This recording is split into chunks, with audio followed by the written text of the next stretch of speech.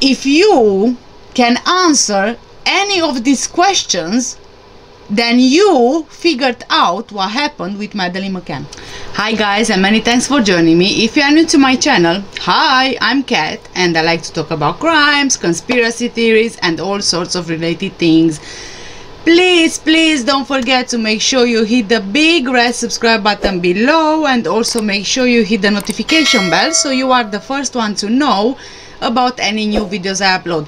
For my returning subscribers and viewers, I would like to thank you all so much for all your continuous support and all those lovely messages and comments I always read from you. This is what keeps me going. Thank you so much. As I dissect through the Ocean Club's guest list at the time of Madeleine's disappearance, I honestly find it more and more difficult to actually find enough information, and it's, oh my god, so frustrating, really. However, I am trying to give you, whatever info I find anyway, as I've promised.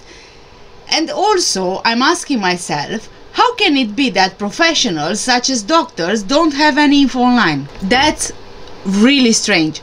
Anyway, today I'm talking about Robert Naylor, another interesting individual which shouldn't even be in a resort like the Ocean Club. I mean, whatever, it's the same story as with the rest, I guess. But before we get started, here is the disclaimer. I do not mean to be disrespectful to anyone I talk about in this video. The video is for entertainment and educational purposes only. The information I collect is from the internet. I compile this information, I make a video, and from this you guys are more than welcome to draw your own conclusions. Thank you. But fun fact, before we get into it, I just thought I should dump this on here, okay? Did you hear about celebagewiki.com? Yeah, this is a website which gives details about celebrities, okay? Including their net worth. And guess what? Kate McCann is on there. She's a celebrity now. Yeah. And apparently Kate McCann's estimated net worth is between $1 million to $5 million. And the same goes for Jerry McCann, allegedly. I'm not saying that this is a fact, but this is what I found. The parents of a missing child have now celebrity status and millions net worth. I mean, this is fantastic, right? You lose a child and you become famous. Yeah. What are the odds of that happening? Anyway, going back to Naylor, Robert Naylor. In 2007, at the time of Madeleine's disappearance, Robert Naylor worked in corporate finance for the corrupt Landsbanki. He worked for them in Edinburgh and later in London. Landsbanki was one of the largest Icelandic commercial banks which began to expand globally. IceSave was a deposit program for the UK market launched in October 2006. It became an instant success, transforming Landsbanki's balance sheet and funding profile, and since launched it grew rapidly and quickly became the market leader in internet deposit savings accounts in UK in terms of interest rates. On the 7th of October 2008, the IceSave UK website announced, and I quote, "We are not currently processing any deposits or any withdrawal requests through our IceSave internet accounts. We apologize for any inconvenience this may cause our customers. We hope to provide you with more information shortly." End of quote. And IceSave was declared in default on the 8th of October 2008, taking Landsbanki with it in its fall. On the day Landsbanki was nationalised, £174 million were transferred to institutions owned or controlled by Tor Björkfolsson and his father Björkfol, who were the majority shareholders. However, they were not the directors of this. As Landsbanki collapsed, Robert Naylor and a few others jumped ship to form the Matrix Investment Bank, also in London. Robert joined Matrix in November 2008. He joined Theatre and Greenwood in October 2000 after qualifying with Ernst & Young in the Investment Management Department of the Financial Services Division. Robert has been involved in numerous PLC transactions, including hostile and recommended takeover bids and primary and secondary equity fundraisings, both in investment funds and smaller companies. Theatre and Greenwood became Landsbanki, which crashed, leaving many ordinary people out of their savings. Okay, quite boring. I hate the financial side of it. Okay, so we need to take them one by one, okay? Theatre and Greenwood was taken over by Landsbanki, and we know what happened with it. Ernst & Young Global Limited, known as Ernst & Young or simply EY, is a multinational professional services network with headquarters in London, UK. It's considered one of the big four accounting firms. It primarily provides assurance, which includes financial audit, tax, consulting and advisory services to its clients. Like many of the larger accounting firms in recent years, Ernst & Young has expanded into markets adjacent to accounting, including strategy, operations, HR, technology and financial services consulting. Okay, I think that's it for the boring stuff. Now let's look at it in more detail. Oh, you know what I just realized? Look, this straw here, see, it's got a watermelon slice on it, which means that it's actually summer themed. But I was thinking, in all my smartness, is there such a word anyway as smartness? Never mind. I'll show you. But now this paper straw is actually stained with coffee, but I can show you, look. Now it's a summer straw. You switch it around. Now it's a winter straw. You can just remove the watermelon slice from here because it's only glued, like the cheap stuff, okay? It becomes a Christmas straw, like the candy cane, see? Look at the pattern. There you go. This was all for my DIY mini video inside another video. Okay, I think this was the quickest DIY video in the whole world. Let's get back to it. The chairman CEO of Ernst & Young is Carmine Di Sibio. Carmine Di Sibio is an Italian-born American businessman who's been with Ernst & Young since the 80s. Di Sibio was elected global chairman and CEO-elect for a 4-year term on 17th of January 2019 and assumed the role of global chairman and CEO of Ernst & Young on the 1st of July 2019, succeeding Mark Weinberger, who served for 6 years. This Weinberger is actually not related to Paul Weinberger, which we talked about in a previous video. Following his studies at Case Western Reserve University, Mark Weinberger joined Ernst & Young Tax Department in 1987. Oh, the year I was born in. He later moved from the private sector to the public sector, becoming tax counsel for Senator John C. Danforth, a Republican from Missouri.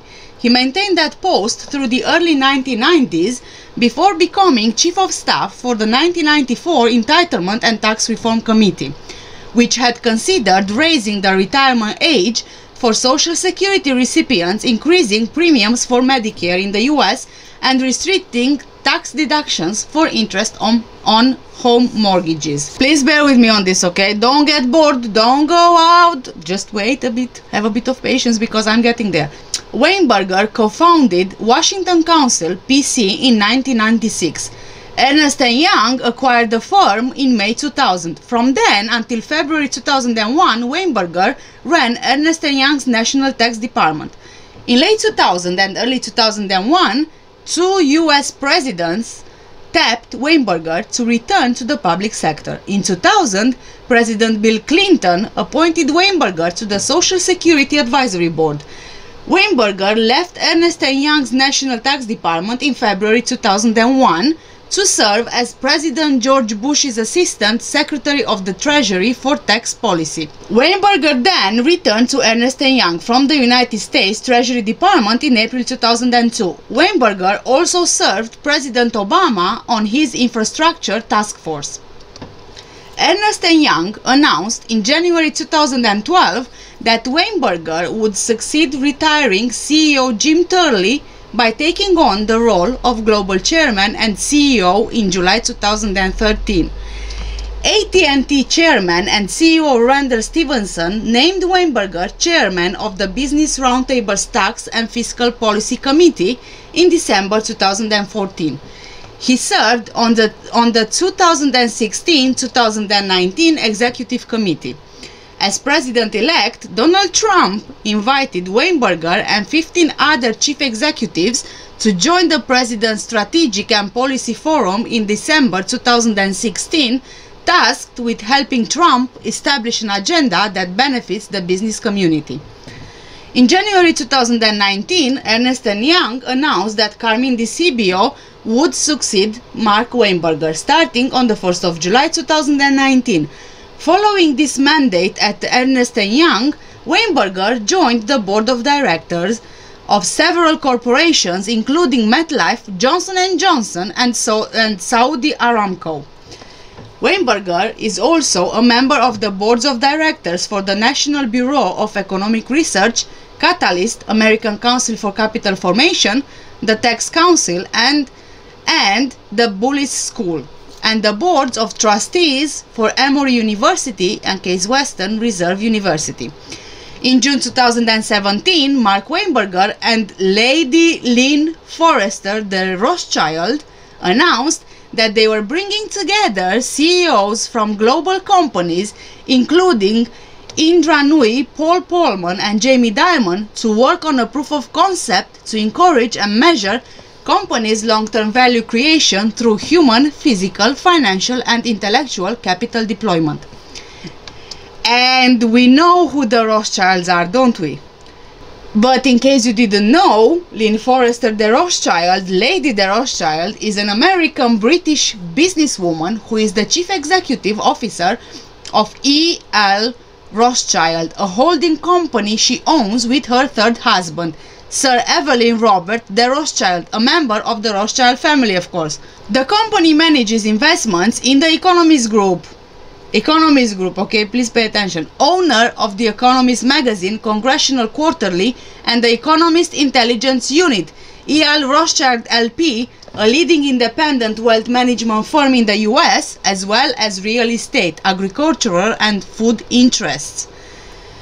She publicly supports many politicians, including Hillary Clinton. She rallies for a political movement called Inclusive Capitalism and led the Conference of Inclusive Capitalism in London in 2014 and 2015 and founded the Coalition for Inclusive Capitalism. Now, I don't know if you remember or if you've seen, in my Julian Todman video, I was talking about the Economist Group, right? More specifically, Vivek Muthu, Todman's sister Marissa's husband. He was chief executive and founder member of Bazian Company, which analyzes medical research. He is an advisor to the Economist Intelligence Unit Healthcare, okay? So you can't tell me that all these people are not related or connected to each other somehow. After selling Bazian in December 2007 and integrating it into the Economist Group to develop its global healthcare practice, he stepped into a non-executive role in 2015. The Economist Intelligence Unit, which acquired Bazian, is the research and analysis division of Economist Group. Do you see now how this all connects? You know how it goes? I'll tell you, okay? The way I see it, okay? Whoever controls the food, water, pharmaceuticals, banks, and even air, they control the world, okay? They do. Because we eat the food we are given because we simply don't have a choice. We have to survive. So we eat what we can buy, okay? But do we really know the extent of what actually goes in our food? We know meat is pumped with hormones, right? We see our children, younger than ever, 7, 8, 9, 10 years old, hitting puberty, going through hormonal changes, developing much quicker than they used to. And why do you think there is? Our air is so-called purified by God knows what. We breathe that air because we need it. But do we really know what's in the air nowadays? We also need the so-called medicine to treat us, right? But do we really know if they indeed do so? But anyway, I'm getting sidetracked here, isn't it? But okay. We know Mark Weinberger of Ernst & Young succeeded the retired CEO Jim Turley of Ernst & Young, right? We just covered that. Okay, so Jim Turley is an American business executive. He was chairman and chief executive officer of Ernst & Young from 2001 to 2013. He currently serves as the National President of the Boy Scouts of America. He's also a board member of Northrop Grumman, among others, which include Citibank. And I think we probably heard of Citibank before, isn't it? Northrop Grumman Corporation is an American global aerospace and defense technology company. In 2004, its subsidiary Scale Composites won the trophy for Spaceship One, the first privately financed, built and flown space vehicle. Without going into too much detail, the Northrop Grumman and its subsidiaries are developing bombers for defense, technology and machinery for NASA. And UK subsidiaries, more specifically Park Air Systems, provides VHF and UHF ground-to-air communication systems for the civil and defense markets. Again, if you are still with me, and I'm really hoping you are, it might seem I'm way off track here, but please keep on watching because I'm telling you I'm not. Going back to Robert Naylor and his LinkedIn profile, from 2012 to 2016 he worked for Penmore Gordon.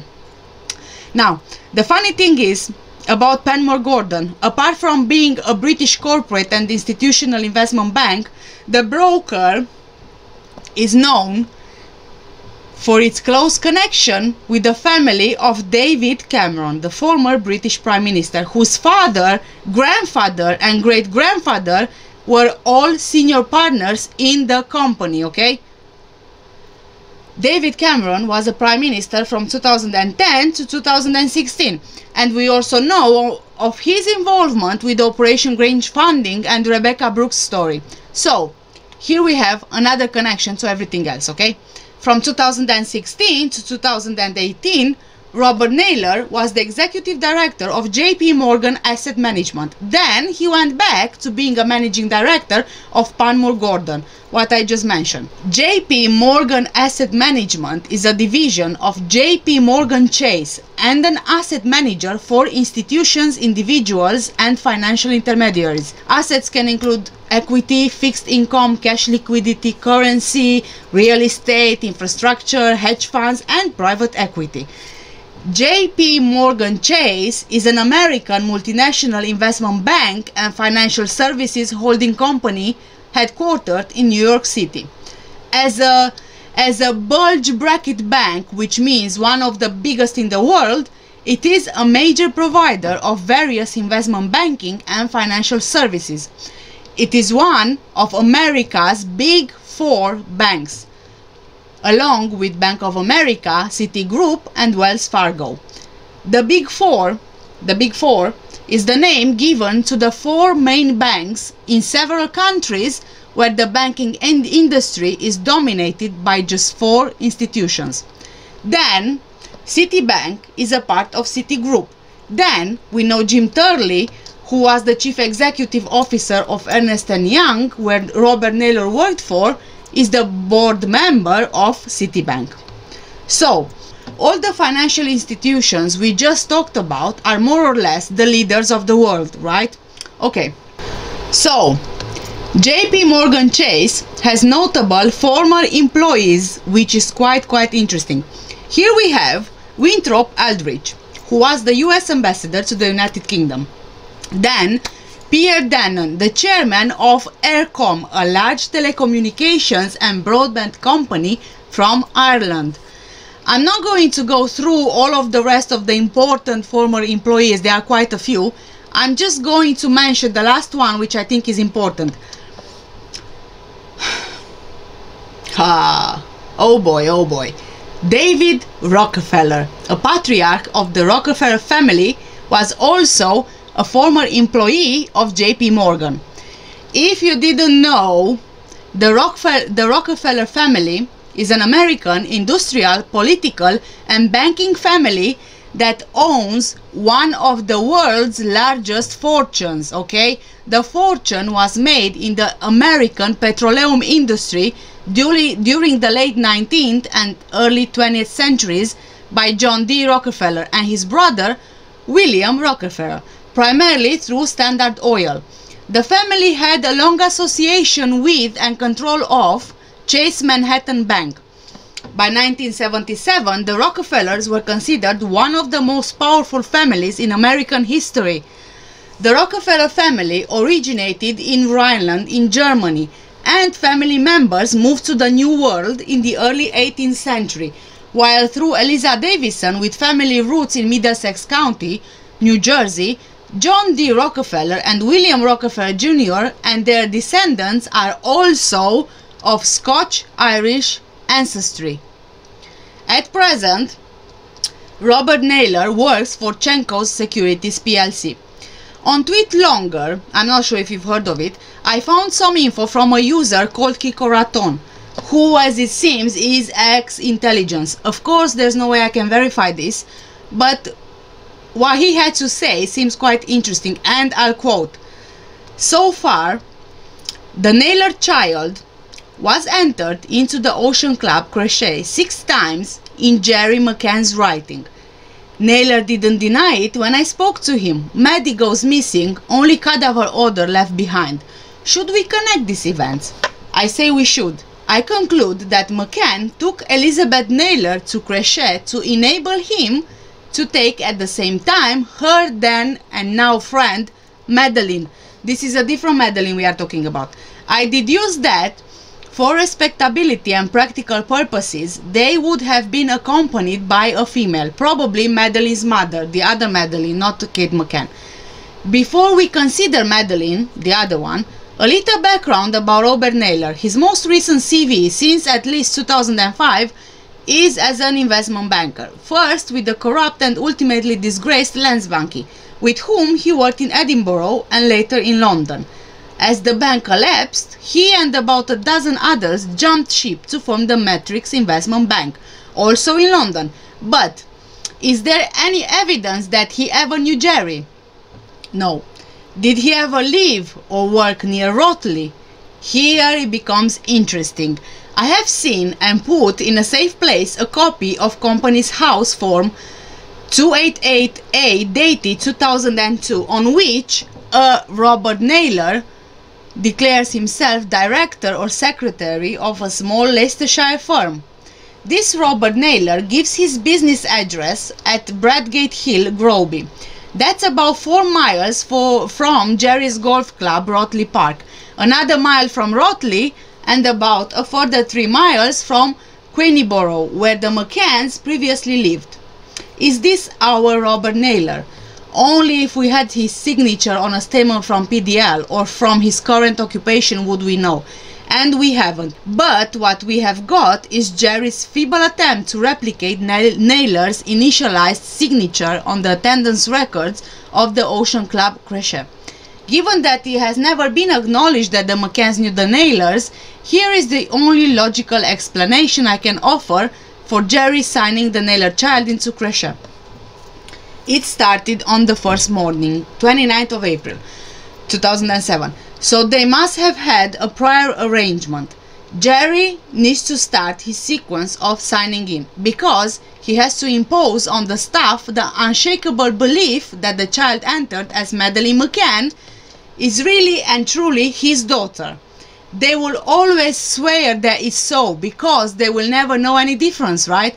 But why should he have to go to the length of signing in with her, a child from London whose connection with the McCanns is still kept secret? Because Madeleine, the other Madeleine, was and is the very close friend and possibly cousin of Elizabeth Naylor. They are in PDL on holiday together. They don't go to crochet every session together like twins joined at the hip. Stuff happens, like a short fever or a tantrum or an unmissable outing, but they are there together 7 times out of 10. That's according to the crochet records, although I believe that on 2 of those occasions Jerry manufactured the presence of Madeleine Mccann and the other Madeleine, who I suspect did not turn up that day on the 1st of May. Elizabeth and Madeleine, the other Madeleine, live close together in a fairly privileged part of London. They go to the same primary school and can even now often be seen together. Note, not by me, open and available source. Logic tells me that Jerry would not have risked being known as the man who alone took 2 girls to crochet, particularly as one of them in theory is to become known all over the world. For this reason, I believe Jerry had female company in the attendance book process, and logic goes on to say that this female would probably have been Madeleine's mother, the other Madeleine. End of quote. I'm not sure what to make of this. A lot of what this person is saying makes sense. I couldn't find the business that this person was mentioning when they wrote this post. I looked on company's house, but I couldn't really find any details, and also he didn't add whatever he was saving as proof. As I said, I can't exactly verify this information. However, I have added the crochet signing papers from the PJ files. Now though, I have some stuff I need to say, okay? I really do. I really do. Like usually anyway. How can a bunch of doctors be connected directly or indirectly with the most influential people in the world, like the Rothschild family, the Agnelli family, the Rockefeller, and as you'll see in my next video, the Oppenheimer family? I find it close to impossible. So what if they are doctors? So many people are doctors, but there are no other connections with such influential people, so we cannot entertain the possibility of their profession as a base. In my opinion, it just doesn't work. So then, there must be a common scheme, right? A common purpose to all of this. And then, there are so many people asking if the MI6 or MI5 was really involved in the cover-up of Madeleine's disappearance. Then why didn't they kill the McCanns or make them disappear? A good question, which I've been asking myself as well, to be honest. And can it be because the McCanns are still needed in the bigger scheme of things, or because it would be too obvious otherwise? A child disappears and then the parents are killed? I don't quite see that as a viable option, if I'm honest. And then, how can a bunch of doctors be connected directly or indirectly to the biggest investment organizations and banks in the world? Also, is Operation Grange investigation and funding the payment to keep the McCanns and the group quiet? Something which was promised to them in exchange for their silence? What if the investigation is still open because perhaps if there is a freedom of information request, which we know has happened over the years, they can justify their unwillingness to reply with matters of national security? But then, if the investigation is closed, this reply doesn't apply anymore and records become public? When there's a national security response to a request, does it mean MI5, MI6, secret services and so on are somehow involved? Is it possible that MI6 are the so-called cleaners? Can it really be a matter of defense? Or, as an example, why is Porton Down working for an anthrax vaccine for a US company when there's no anthrax? Working for the vaccine would mean they have the virus, right? Can it have something to do with perhaps biological weapons, biological war? And all of this would go back to world domination, the new world order. If you can answer any of these questions, then you figured out what happened with Madeleine Mccann. And that's all from me for today, guys. Thank you so much for watching the video. Before you go, can I please remind you, I've put together a Christmas gift ideas list from Amazon, and the link for that is in the description below. I put it together for you so you don't have to scroll tens of thousands of Amazon pages to buy the perfect gift. If you want to have a look at it, the link is in the description below. That is not my shop, but as an Amazon influencer, any purchase made through my link will earn me a 10% commission. Again, thank you so much for watching, and thank you also much for all your support. Please don't forget, if you learned something from this video and you have not subscribed to my channel, please make sure you hit the big red subscribe button below, and also make sure you hit the notification bell so you are the first one to know about any new video I upload. Thank you again for watching. Take care and stay safe. Bye bye.